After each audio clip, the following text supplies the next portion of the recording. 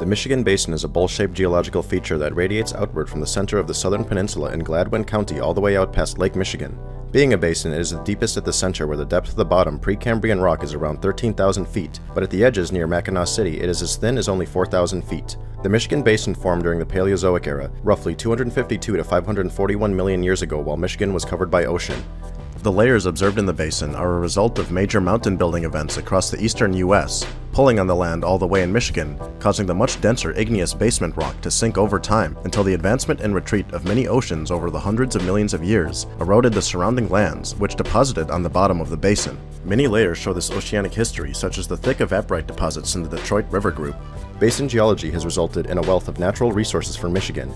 Ancient ocean conditions have left large underground salt deposits in the Salina and Detroit River Group formations, and many thick shale layers such as the Antrim Shale layer are rich in shale gas and natural gas, which alone is a $16 billion industry.